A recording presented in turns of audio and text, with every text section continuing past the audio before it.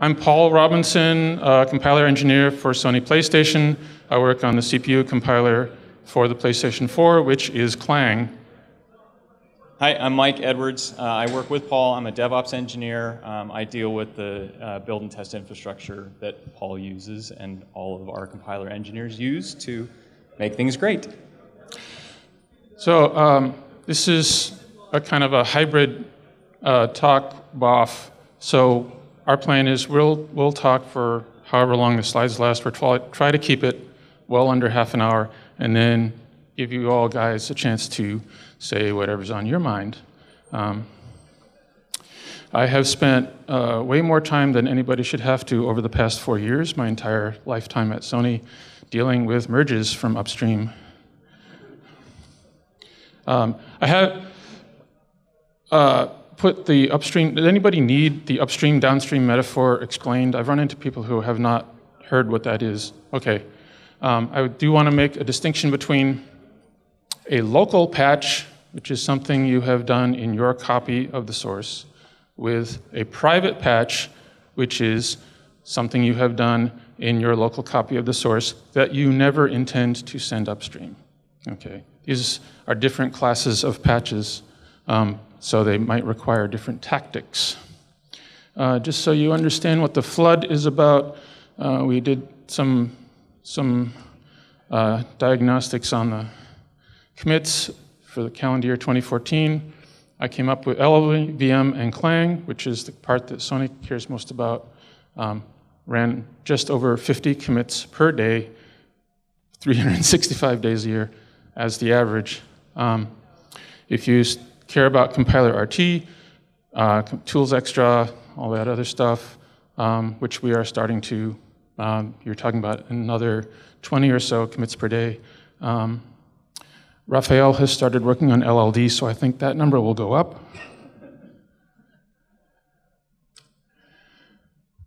Just a little history of where we're coming from. We've first 2 or 3 years worth of working on Clang and LLVM. Our project was a big, deep, dark secret, and so nothing that we did could be even mentioned upstream. We hardly even admitted we were working on LLVM at all.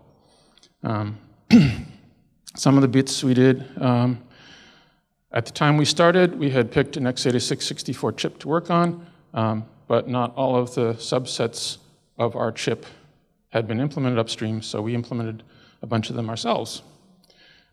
Then other people came along and implemented them upstream, and so we got to throw away all kinds of stuff. I should be looking at this one.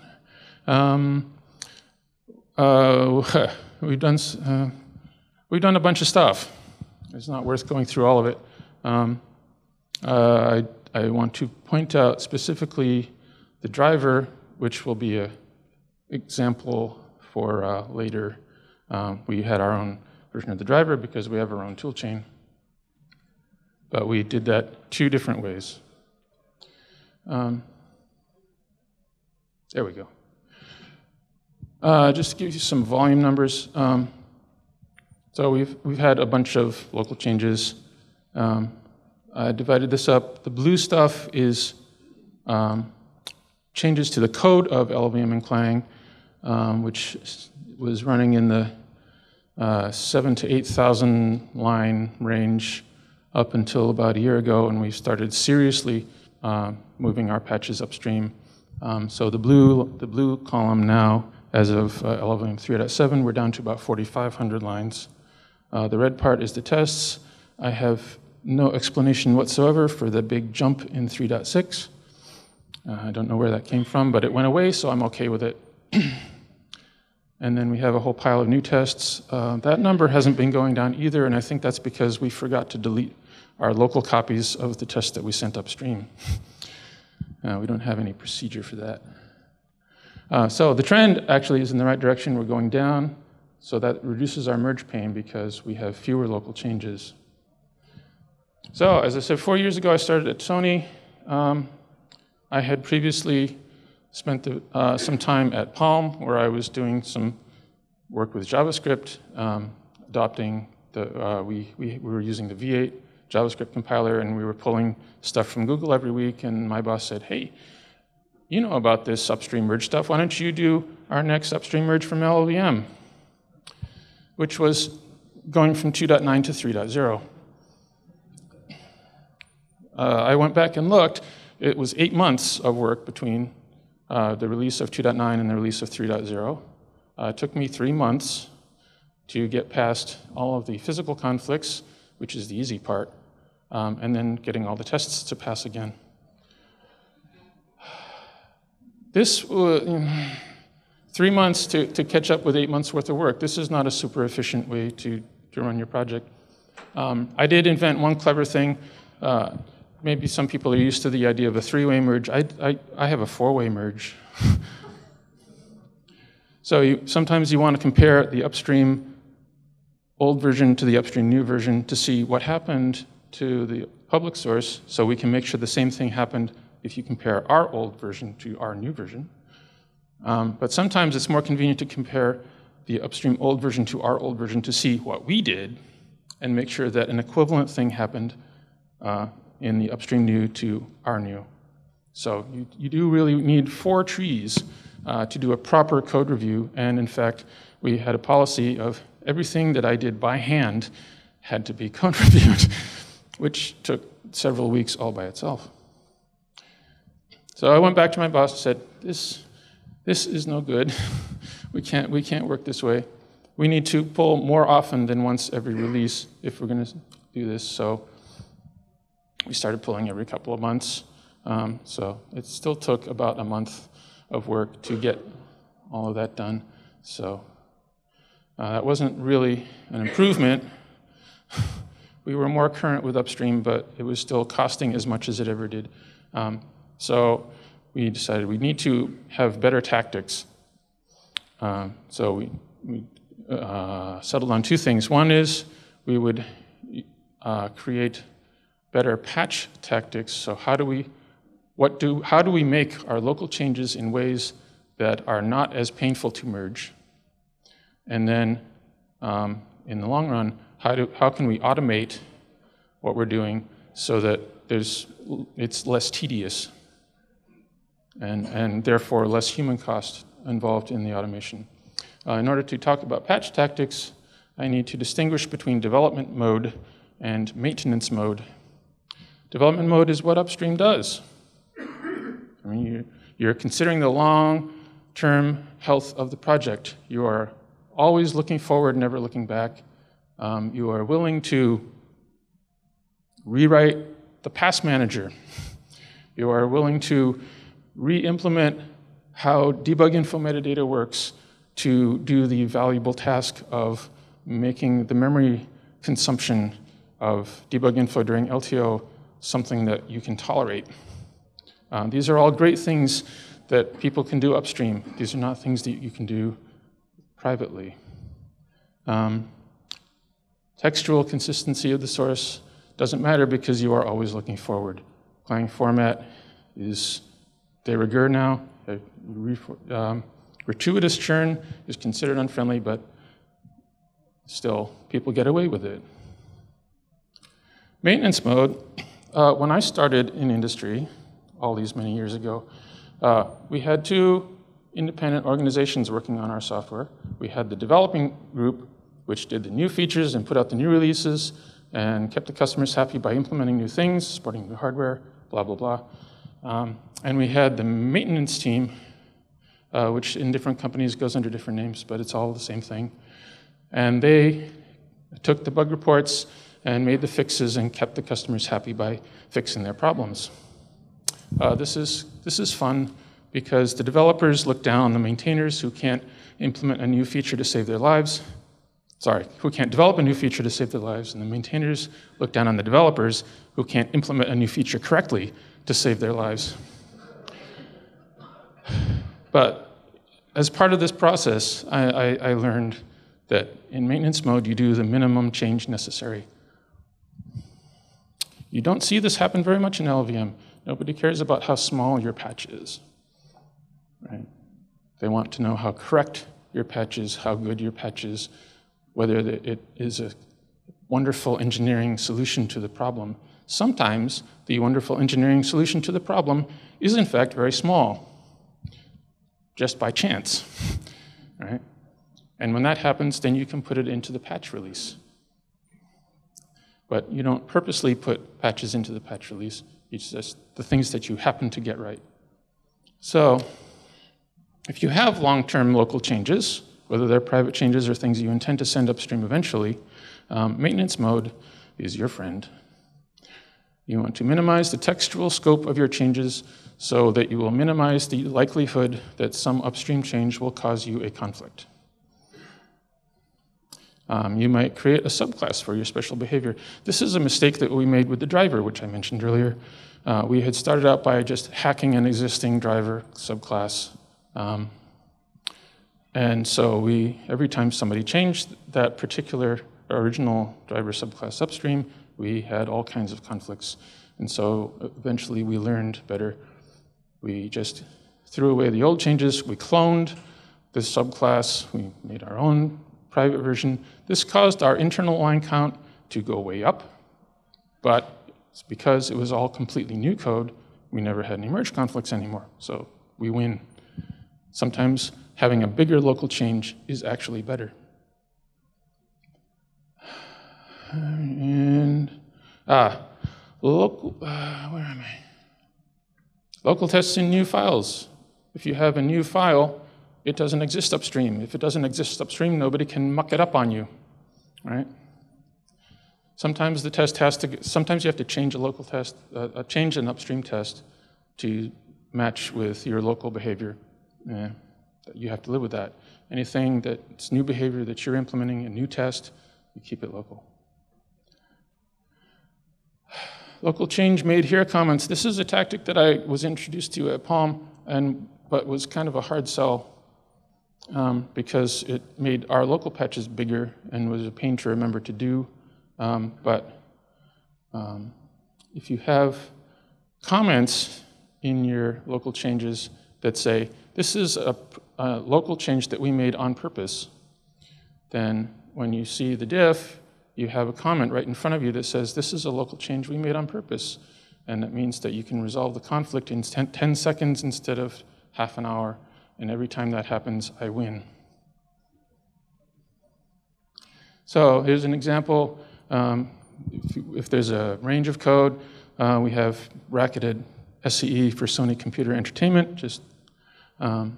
We have a bug reference so that if you need to know why this is there, you can go find out. And then we have a shortcut for a one-liner. Not too long ago, somebody decided that triples were bad and tuples were the thing, and so changed the header names. But this extra line, well, that's one of ours, and so I can keep that. I can solve this conflict in 30 seconds instead of 10 minutes. I win. All right. So, somebody on my team did delete a lump of upstream code that we didn't care about once. Yeah, we don't do that. We never use Clang format because it causes unnecessary textual changes. Anybody else doing the same thing upstream will cause a conflict. We don't like conflict. We're peace-loving peoples. We don't like conflicts.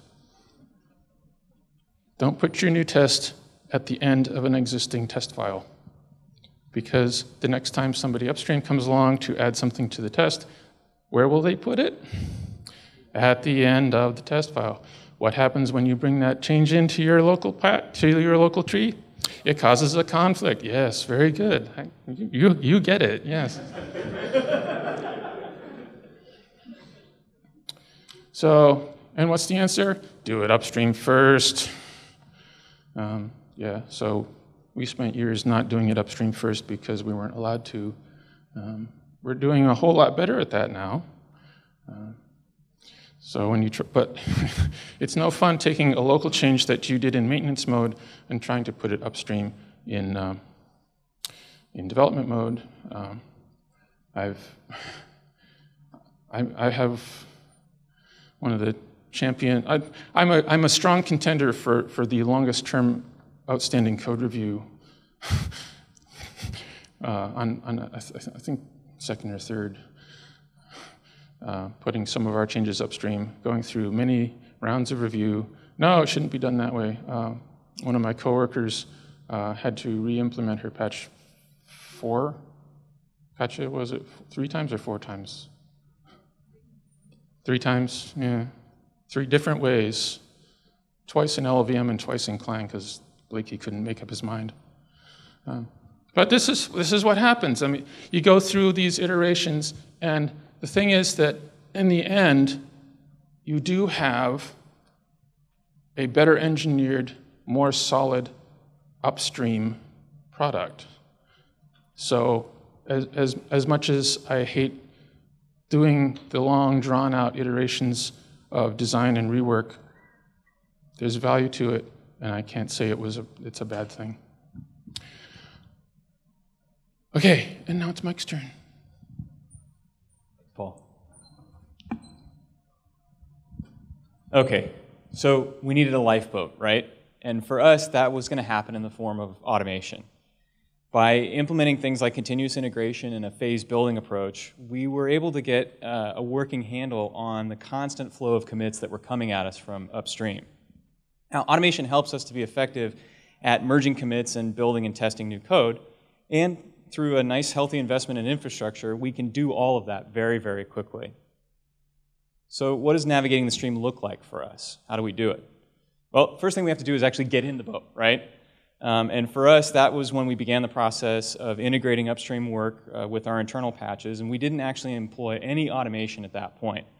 And so by working through the process manually, we were able to actually pinpoint exactly what automation would work best for us when we were actually ready to deploy it. At some point, we get around to actually trying to get the motor started.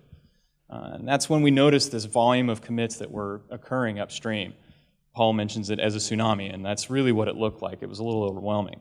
So we try to automate things that we think are worth automating at that point. And we apply the automation quickly, but we do it in a controlled way so that we make sure we avoid any unintended consequences.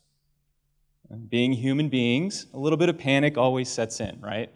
This was where we realized that we were going to actually have to keep engineers employed in the process of dealing with merge conflicts. Paul calls it merge pain, right? He calls that dealing with merge pain. Merge pain is the pain that actually gets inflicted upon Paul and the other guys that work with him when they have to go through hours of diffs to figure out how to make the commits actually merge onto our private branches. Eventually we get the motor started, we finally get underway. That's where we actually start to employ continuous integration. An example of this is we have a bot that attempts to merge things from upstream with a private branch, and if it's not clean, it'll actually file tickets for us and notify us. All of this is to really get us headed upstream, right? And for us, the ultimate goal is to be able to get to a place where integration happens on a consistent, reliable basis with the minimal amount of human intervention. So what does our continuous integration workflow look like? Well, we start with commits to LLVM.org on the master branch, and we bring those down and automatically try to merge those after a quick build and test, sort of a sanity check. We try to merge those onto a branch we have called open source. And the open source branch is where we have a merged tree of LLVM, Clang, compiler RT, and LLD. Once we get things onto the open source branch, we immediately try to do an automated merge against our staging branch. And this allows us to know whether the merge is going to be clean or whether we're going to have a merge conflict to deal with. Now, if it's clean, it's great because a human being can come along behind and just commit the merge quickly. But more often than not, we end up having a merge conflict that we have to deal with, and so a little bit of human intervention is actually required there. We also have to deal with our private patches, and those occur on our master branch. And we deal with those by cherry picking those up to our staging branch. We don't want to have this like weird two-way merge thing going on, so cherry picking allows us to just bring things up, get our staging branch consistent, and then eventually we can take all of that work and merge it back down to master, thus getting master as close back to LLVM.org master as possible. The end goal of all of this is to try and reduce the iteration time so that eventually we can automate as much of this as possible, but it is a work in progress. So as I mentioned, we're still doing a whole bunch of manual bulk merging, right? Yeah. So the gorilla is Paul. Because we have to have somebody that watches over these branches and make sure that an incorrect merge doesn't cause a whole bunch of heartache for a whole bunch of people. So Paul does a really good job of protecting the branches from the rest of us and from any mistakes that we make. Our open source branch currently is the only branch we have that is 100% automated. A bot takes care of it. And Paul is adamant about making sure that no human being actually touches that branch so that it doesn't get out of sync and our bot can continue to just do its work because it's reliable and it works well. Okay, something I am very excited about and I wanted to show off a little bit. We were fortunate enough this last year to be able to actually commit a really nice piece of hardware to the community. And with that, we actually stood up our first public bot, and that's it. This bot builds our triple. It acts as a really nice first line of defense against new commits branking LLVM, Clang, or LLD, and of course our triple. It runs on Ubuntu. It's nice and fast. An average typical build is around 3 minutes. Tests take an additional 16 seconds to run. So you know, it's great. If you have a new commit and you throw it up there, you can jump over to lab.llvm.org. And you can find our bot, and very quickly you can know whether your commit is causing any issues or not. We also are working hard to try and get a Windows version of this bot up and running as well so that we can increase our coverage a bit. Okay, so internally we use a 4-phase building approach on our open source branches. We also build on Linux, Mac, and Windows hardware so that we can maximize the coverage that we have for new commits coming in. So when a new commit comes in from upstream, we start with phase 1. Phase 1's our fast builder. It's a release only. It's a dirty build, targets x86, runs in about 27 seconds. Gives us a really, really nice sanity check to know whether this commit is worth spending any other time on any of our other bots or just moving on to the next thing. If it works and it succeeds, we move on to phase 2. Phase 2 is just a little bit more complex. We turn on assertions, we turn on tests, we run the tests, we use a clean object directory. It takes about 6 minutes. All right. All we're missing is a mirror ball. Okay. Phase 3, debug build, runs around 8 minutes. And if everything works well on phase 3, we progress on to phase 4. Phase 4 is exactly the same as phase 3. The only difference is instead of just targeting x86, we target all the things. It takes about 9.5 minutes. So the really cool thing about all that is a new commit comes in from upstream. It can work its way all the way through our phase build approach in around 25 minutes. And when you stop to consider that on average a new commit is coming into upstream around every 30 minutes, it means that we can build almost every commit individually. So it's great for troubleshooting, right? It allows us to pinpoint a committer. If there's a failure somewhere, we can easily go grab some logs, we can get them out to people. It just makes it really, really helpful for everybody that's involved.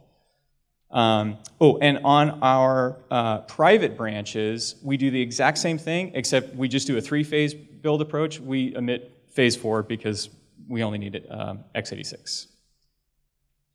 So what does our build pipeline look like? So we start with the commit, do some builds and tests, and we end up with an asset. So assets can be one of 2 types. We either have a passing asset or a failing asset. Failing assets we can discard really quickly. It's just a little bit of log information. We send a notification. The loop goes back to just waiting for another commit to come through. Passing assets are pretty cool, right? So a passing asset is a built compiler and the supporting files that it needs to be able to do its work. And we archive that. We use a Git repository where we actually archive the binaries. We use Git because it's simple. It was easy for us to implement, and it was a ready-to-go solution. It made standing up that phase or that part of the pipeline very easy. Git's also great because it allows us to search for that asset later on down the road if we need to go find it quickly. It gives us a very quick means of doing that. Once we archive it, we actually publish it via an internal API. Publishing it allows us to make the asset available to other automated processes or internal teams or clients that may need that built compiler to be able to do whatever it is that they need to do. After that, we just trigger any other processes that might be waiting in the pipeline, and we go back to just waiting to run the whole process all over again. Okay, status pages. Engineers love green bots, right? I know I certainly love it when the bots are green. It means I don't have to yell at anybody. And I know most engineers love it when the bots are green because it means no one's going to come bother them. They can continue on with their day. This is our smiley face builder page. It was developed internally by one of our colleagues. Each column represents a commit. Each row represents a specific test run. It's a pretty dense layout, but it's nice because our engineers can very quickly go in and find their commit. They can run down the column real fast, make sure that they're passing all the tests that they need to pass, and they can go on with their day. Or obviously, if something's red, they can deal with the problem quickly and then go back to doing what they need to do. Another internal tool that we've developed is our merge pane tracker. So we use this to help keep track of all of the merge conflicts that occur during the periods of time when we're in between merging our open source branch to our staging branch. You'll remember I said sometimes there's a lot of manual intervention that has to occur there. So we needed a way to keep track of the merge conflicts that were occurring. And the reason we do that is to help us really surface the code which requires the most human attention on our part. And that allows us to really focus on getting that code and getting it upstreamed so that it can stop causing us merge conflicts altogether. Over time, we really hope that this tool will finally be able to help us realize a real healthy reduction in the amount of time that it takes to resolve merge conflicts or even have to deal with them altogether. Okay, so we have some tools, we have some process.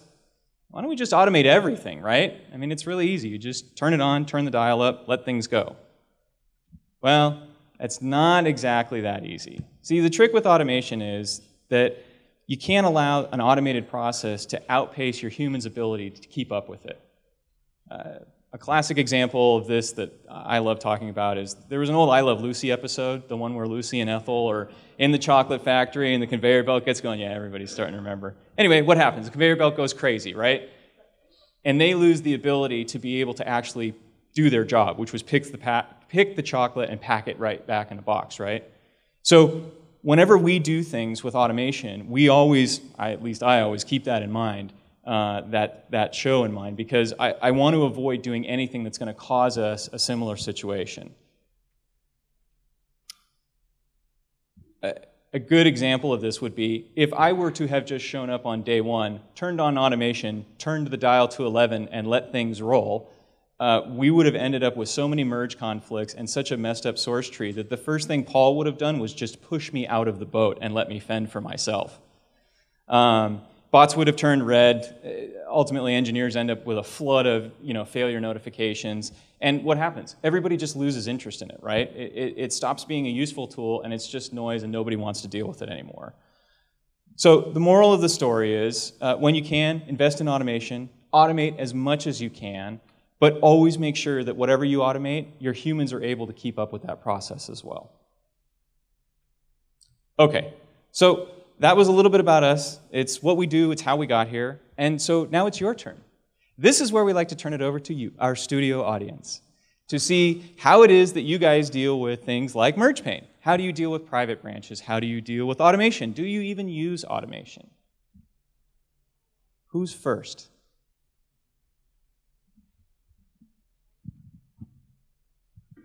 So you say you test every single commit that you do internally. Is that after the commit has been done to your development branch or before? So private branches, we build and test those as well.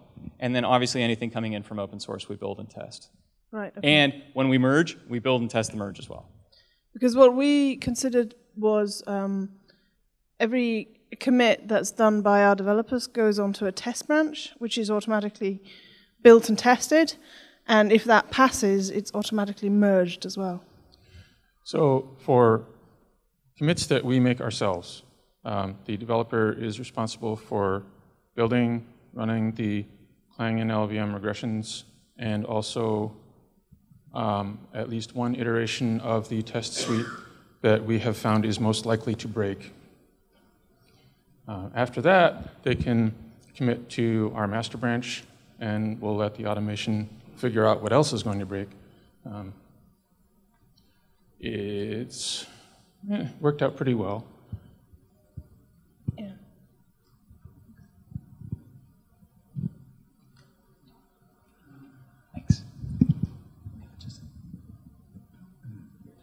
Thanks. So how much testing do you do in each phase? Is it just lit, or do you have certain other extra criteria? And do you build on Linux and Windows, or? We build on Linux, Windows, and Mac. And all that takes 25 minutes? Yes. Okay. Sorry. Linux and Mac for sure fall into the 25-minute window. Right. Windows, all the way through phase 3, we get done under 25 minutes. Phase 4, because it's debug asserts and it's all the targets, that itself runs about 30 minutes. But again, we sort of do phase 4 just as a means of coverage. Phase 4 breaking isn't the end of the world for us. Phase 1 through 3, it's definitely like I have to get on it right away and find out, what broke and get in touch with somebody. So those all fall in the under the 25 minutes. But phase 4 breaks long. So that's the build, basically, and then this process is a whole ream of test suites, some of which are done every commit, some of which are run daily, some of which are run weekly. The per check-in testing, a couple hours probably. But internally it's a relatively small team, and we don't usually see more than 1, maybe 2 commits per day from within our team. Oh, I'm talking about the upstream commits. Yeah, okay, So, well, fine. so you test each one of those at some level, and you say this is good, right? Each one of those phases runs the LLVM and Clang lit tests. Mm-hmm. Right. So LLVM. And so that's the bar you use to progress it to the next stage? Yes. Okay. And then at some point you run your full sweat? Maybe there are sweaty tests, I don't know. But your full suite of regression tests. So then periodically we will take the staging branch and merge it into master and treat it like a developer commit, and it will go through this additional suite of tests. Okay. Thanks. I'm really curious to know what source control management tool you used for your, nightmare of a merge that took 3 months. I don't think that the source control system had anything to do with it taking 3 months. At that point, we were using SVN. It was a straight, dupe of upstream. It was it's a typical vendor branch merge kind of situation. Well, the reason I ask is twofold. One is because we have an internal project where we track some open source projects, and the merges that I've handled, I've failed to synchronize for years sometimes, and the tool we use actually does a pretty good job of auto merging. And your situation sort of reminds me of the lieutenants of the Linux kernel that were having all sorts of problems merging, and I know that Subversion is really bad at merging. So my sense is if you had better tools, it probably would have been a lot easier to do those merges, and it might still be the case. Yes. You should talk to him. Both SVN and Git, in my understanding, basically, if there are competing edits to the same line, it's a conflict and the human has to figure it out. Yeah, that would be good. Thank you. So, wow, that's loud. Okay. We actually have a setup very, very similar to what you're doing for the local changes we make at Microsoft. We test on a nightly granularity for upstream. So every night we attempt to merge LLVM.org into our own private branch that includes the few local changes. We don't have anything on the scale of what you guys have at Sony, and then build and run the tests. How have you found the per commit granularity? Like, do you think that being able to test LLVM.org at a per commit granularity really provides much advantage compared to a slower cadence? So, it seems like a lot of machine time. So if we can, I'm going to split this into two answers. Sure. I'll talk about the open source stuff. I'm going to let Paul talk about the internal side of it. For me, being able to have the infrastructure available to do that level of granularity, I think is really useful because it allows me the ability to feed information back to the community very, very quickly, right? So if something breaks, it's real simple to jump on IRC. As a matter of fact, I seem to be getting a little bit of a reputation on IRC now that when people see me log in, if there's a broken build already, someone will jump in and be like, yeah, shut up, I know, leave me alone, right? I'm fixing it. And so I love that, and I have the ability to do it, so we do it. On the internal side, obviously, if we have the hardware, we're able to test every commit, we go for it. I think if we get to a point where we can't, we would change things, but Paul will say better.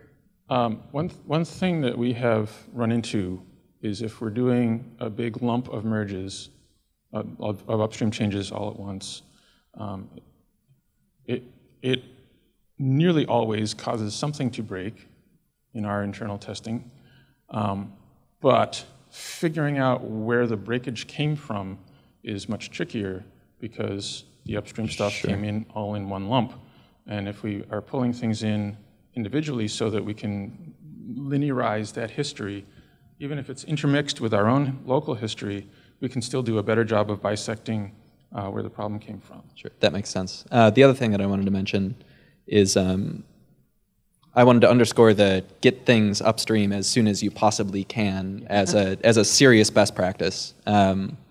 That's one of the things we've been trying to do and have been relatively successful with here and there, and it is absolutely the single most important thing you can do to minimize your merge pain because you don't have any at that point, right? Yeah. Well, so anyhow. If it's already upstream, then there is no merge pain. Exactly, right? You have no merge pain at that point. When aside it from comes in, it's all somebody else has dealt with the. Yes. Anyhow. Who's next? In the back. You?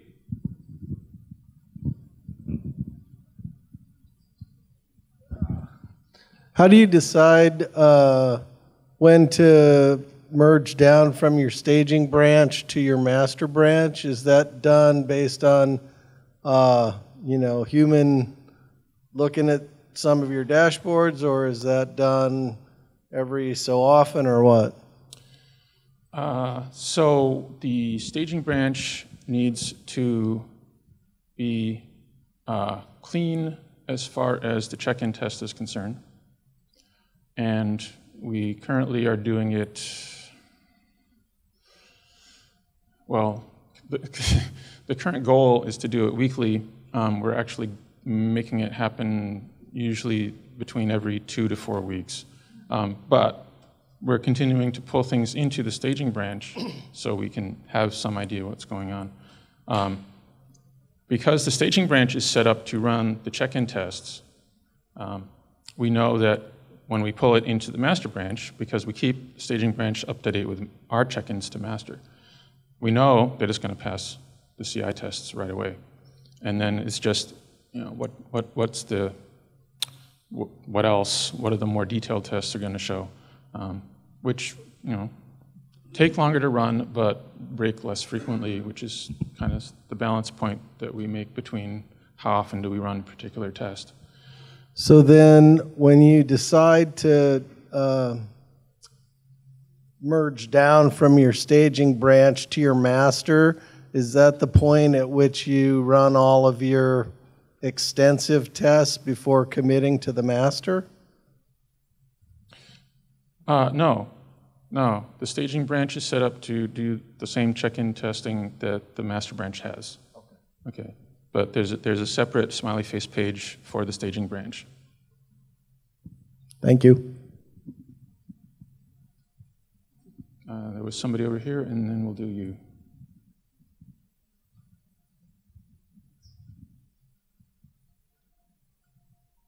No. Hey, I'm from AMD, and we have a similar setup, and we do the sync daily, and we do the testing. So as part of testing, we do the performance test. So if something breaks, if some regression appears in the performance test, so we sometimes find it's very difficult to triage which check-in made this performance regression. So what you do for it? Are you running performance testing? Yeah. No. Yeah. Every so often we say, yeah, we should have like performance. We have, yeah. Oh, so in fact we do. Greg tells me we do collect this data, and we put it off in the database over there, and it's there. We could look at it. We don't. Okay, so on the tests that we're running on every local commit that we make, and therefore also every time we pull into the staging branch, that kind of includes a bunch of benchmarks which we're running on PS4 dev kits, and also like a few PS4 game kind of things. And for most of those, we do record performance data, but we're currently not in the habit of checking that as kind of as part of the decision on whether to push the merge to our master branch or not. But the data is there for when we then do, generally kind of in the run-up to a release, we'll have a look at the history, and at that point we can normally kind of bisect to where the performance problem happened. It's not ideal because often that might be months later, so really we want to be spotting that stuff as soon as the issue happens, so that's something we need to improve in future.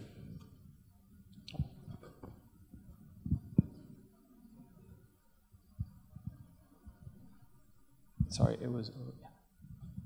Can you guys pass it back? I have a couple of questions. With your current automation, how far are you from the current upstream? We are, well, as I said, we're trying to pull from upstream into master branch. Our goal is weekly, and what we're actually managing is every 2 to 4. So we're not more than a month behind at this point. Okay. Does your automation track the conflicts? Because you might be solving the same conflict again and again. Mike has built the merge pane tracker, and so whenever, every time, right? Every commit from upstream comes in, we do a trial merge into the staging branch, and if there's a conflict, it logs a ticket in the JIRA ticket, and we can have that historical data to look at. The idea is that we can look at the history of those trackers and decide what's causing us the most grief, and see if we can prioritize pushing those changes upstream sooner. So the idea is that it'll happen. We're getting roughly one new one per day, something like that, give or take. On average, yeah. Yeah, a new one every day. So we'll have a couple dozen to fix every 2 weeks. And we've actually taken some pretty good steps to build some deduplication into our bot that files the ticket, the JIRA ticket for us, so that we don't get a single ticket. If it's the same conflict that's coming through every single time, it's not like we generate a gajillion tickets that are all the same exact conflict. We dedupe those, and we just try to keep comments on how often it happens, because that gives us a bit of a gauge as to what's actually causing us the most pain. Can you go to the slide which shows the staging? Sure.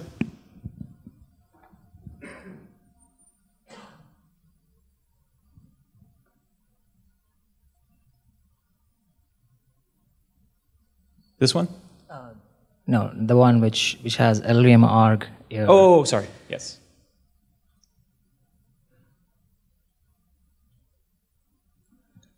So from open source to staging, is it a cherry pick or a bunch of batches as a merge? That's done as a merge. What if you have let's say you have a failure, your bots detected a failure. So at that point, so how many commits you bunch together for a merge? What is the criteria for that?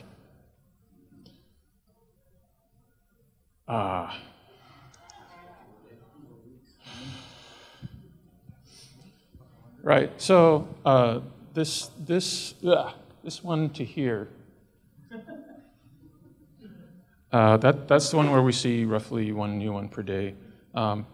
In practice, the automation is currently only doing the trial merges. It's not doing for real merges, and the human comes along and does the real merge and fixes all of the conflicts. We batch it up because the pace that we're getting them is more than we can really devote people to time to fixing continually, and so we batch those up, and we're doing it every week or two.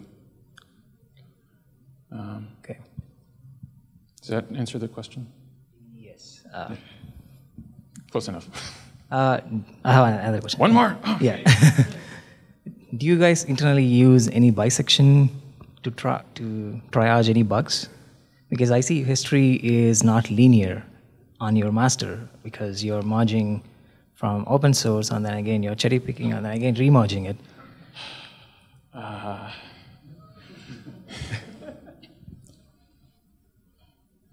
Yes, currently it is a merge, and that is a problem. We want it to be a linear history on the master branch. Have we figured out how to do that yet? No. Not in a good. No. We don't have a good answer for that one. Okay. If we can get to the point of being able to do this continually and do this one like daily, that will help a lot. Okay. And the cherry picking, the coming up, that can happen. That can be automated pretty easily. Okay. There's somebody who's been waiting over here.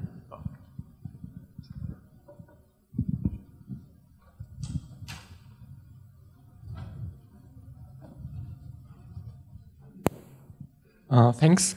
I didn't understand your argument about why adding a local commit here comment, because if you do at least 3 or more way merge, you would see what the local changes are, and not a diff between the end versions of that. Okay, so during the bulk merge, which is, if we're doing it once per release, then we're doing the 4-way merge, and we're trying to do it all at once, and we have the full context in that situation, yes. What the local change made here lets me do is look at an individual merge, a little merge. Look at the conflict report from SVN or Git, and it shows me the diff, right? And it has the tag right there, and I know how to fix the problem, the merge conflict, the physical merge conflict right away. Okay, so usually, as opposed to a conflict coming in and the diff being there, and there's no hint what's going on, and there's like, okay, somebody made a mistake. Right. So it helps you to avoid starting up a 3 or 4 way merge tool. Then that's the idea. As we do things more frequently, then we don't need to do the 4-way merge so much. Yeah. Right. Okay.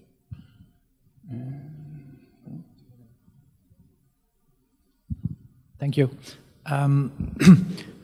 It's not clear to me what kind of cherry pick you're doing from master to staging. Are all commits cherry picked? Or I'm sorry? What are the criteria to cherry pick from? How do we choose what we cherry pick from master?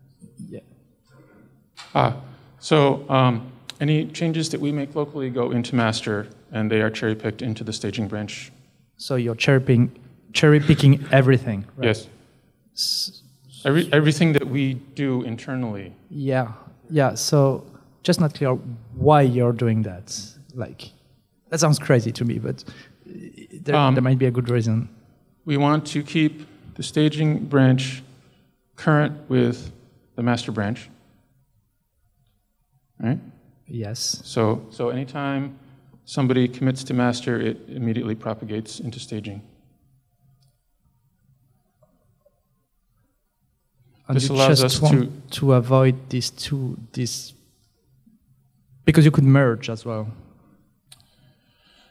We could merge. My not very deep understanding of Git is that if you are doing merges between branches in two directions, that can be not so great. So what we do is we cherry pick into the staging branch and then merge back down to master, so that the merging is all going down in this picture. And is the cherry picking process automated, or do you do it manually?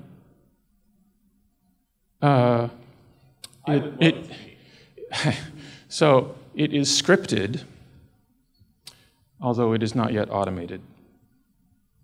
And so this is currently a manual process, but my trainee is very prompt about that sort of thing, and in fact, there's really no reason we couldn't automate it. We just haven't gotten to that yet. Okay. Another comment is someone asked about bisection, and so you're merging on a regular basis, but you're merging multiple commits at a time. And yes. So then later on, if you need to bisect the origin of a failure, this is where you get a problem, especially if there are merge conflicts. Yes. A way that I've found efficient to solve it, which is not nice with the history, is to merge one commit at a time, which means even if you merge once a week, you can decide to merge one commit after the other, and then you get a sequence of... Yes, we could do that. We could look at the... what am I trying to say? We can look at the history of what is about to be merged and pull them one at a time. Yes, we could do that. Yeah, I implemented a script that this is a part of the automation that we haven't gotten to yet. Yeah. Sorry? Internally, on a more complicated process, we did it for merge conflicts. Like if you get... so we gated the merge from open source to our internal branch on the success of the CI. So the problem is that if open source breaks our internal branch for any reason, we might not merge for a few days, and then you get a lot of commits. And if you have merge conflicts, that can come from multiple commits, and it can be hard to fix. And so in this case, it's easy to try to merge only the commits that pass the CI, so then you can try to bisect before merging, and merging only what succeed, and then you get only one commit that provoke the merge conflicts, and you merge this one, and then the CI can test the rest, and it helps also. If you have great faith in your CI testing and other things break extremely rarely, that works great. Our experience is that some of the tests that we run nightly or weekly will catch things, and we will want to bisect within that range. So, yeah, our goal is to get things done individually in the long run, so that we can have an essentially linear history. Okay, I'm just going to say real quick, it's I think 6 o'clock at this point, and I know everybody's anxious to go get a cocktail and dinner. I know I am. But I'm happy to stick around for a little bit. I know Paul is. So if you want to stay and keep asking questions, we're happy to stick around for a little bit. But if you do want to move on to the next thing, please feel free. Thank you. So.